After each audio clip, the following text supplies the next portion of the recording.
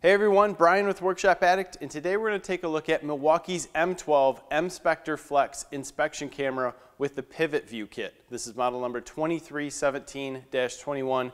It comes with a 3-foot cable, and this is really used for people who are trying to see into tight areas, tight spots, inside tubes, trying to get information for what needs to be fixed, what shape things are in, a multitude of different items. In our case, we use this a lot for mechanical work, figuring out what things exactly look like when they connect together inside of tubes or frames, or also to figure out how good a shape a car's in, what does things look like inside where people haven't restored them.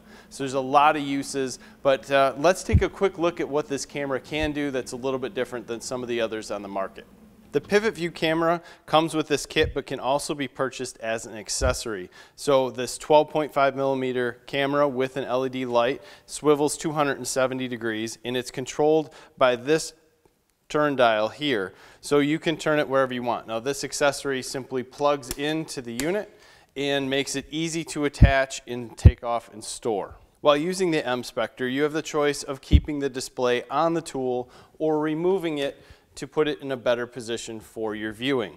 Now while it is removed, you have two different battery levels. The upper right hand battery is the power of the M12 battery located on the tool, and the one just to the left of that is the internal battery on the display that tells you how much battery is left in the display unit. This battery in the display is charged either by the USB port on the side or by the M12 battery when it is connected to the tool. This unit can be used wirelessly for up to 15 feet away, and all that happens if you get too far away is the screen starts to get a little fuzzy and will disconnect.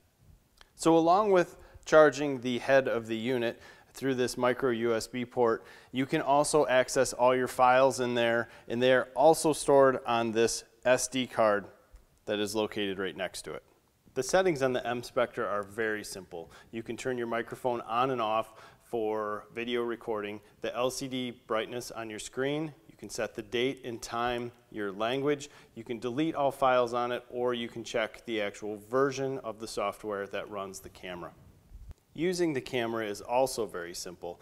The up and down arrows here allow you to zoom in or zoom out on whatever you're looking at. The right and left arrows will flip the picture so you can get the correct alignment.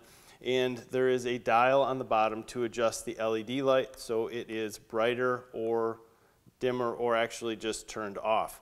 You have your button here to rotate between picture and video, and to simply take a picture or video you can either press the OK button or pull the trigger on the bottom. If you'd like to view any of the pictures or the videos that's stored on the M-SPECTOR, you push the play button, and then you can scroll through them to figure out if they are acceptable for your use. If you'd like to actually play a video, just hit the OK button, allow it to play. It'll go through and allow you to view everything again, just to make sure that everything was taken and is perfect for your use.